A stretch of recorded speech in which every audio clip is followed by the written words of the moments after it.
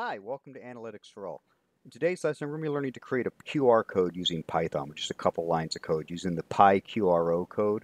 As with all my lessons, I have a write-up on my website, analyticsforall.org. I will have a link for this down in the description. For those of you who might have been using my Python testing shell, unfortunately, this will not work with this because it does not come with the QR code module, and there's no way to install a module on this shell. So if you do have Anaconda installed on your machine, it'll work, but Anaconda doesn't come with this QR code either. So what you need to do is go down here, go to your Anaconda prompt. I'll bring this over. Of course, it popped up in the wrong screen, but anyway, you go there and you'll just type in, let me see if I can zoom in for you so you're not, I know this is quite the hard thing to view here. So let's go ahead, we'll try zooming. Okay, there we are, and you'll just type in into here, you'll type in pip install pyqrcode,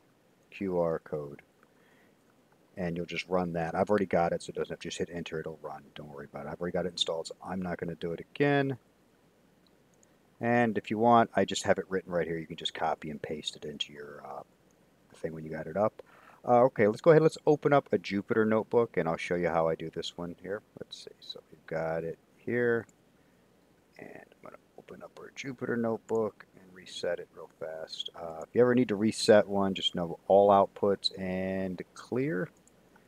And now let's go ahead and zoom in a little. Okay, let me adjust this better. Okay, so start by import the PRL code. If you hit this and nothing happens, you get a number. That means you're good. It worked. Okay.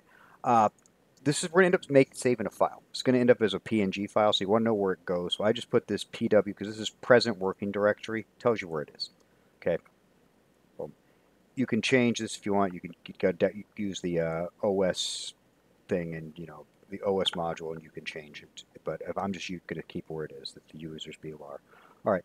Next thing, we're going to go ahead. We're going to pick a URL to go to. I'm going to use my website, analyticsforall.org. I just name it this.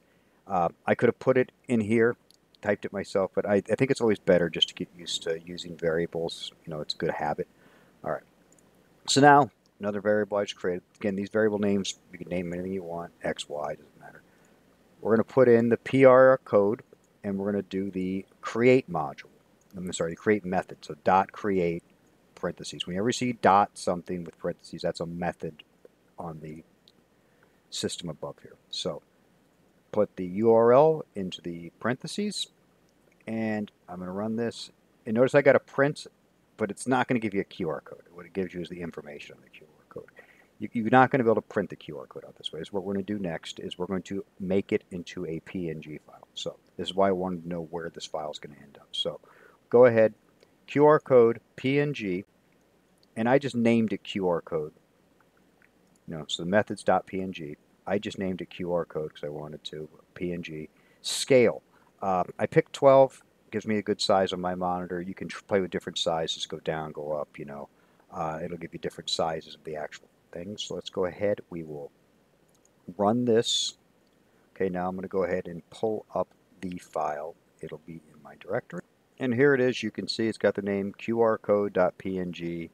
I got it pretty big so you'll be able to see it. And unfortunately, I don't know how to show you on my phone how it works. But if you scan this with your phone, you should be able to take you right to my website. So again, this is a really cool, quick way to make a QR code for anything you want. You can make these. You got a little business. You want, make business cards or something like that. You don't want to pay somebody to do it. Just go ahead. It's just a couple lines of code. It's free to make. You can make as many as you want. All right. Good. Thank you for joining me at analyticsforall.org. Again, please visit my website. I'll put the link down in the description again. And subscribe to this channel. Let me know if anything else you want me to go over, any kind of other lessons you want me to film. Thanks again for joining me.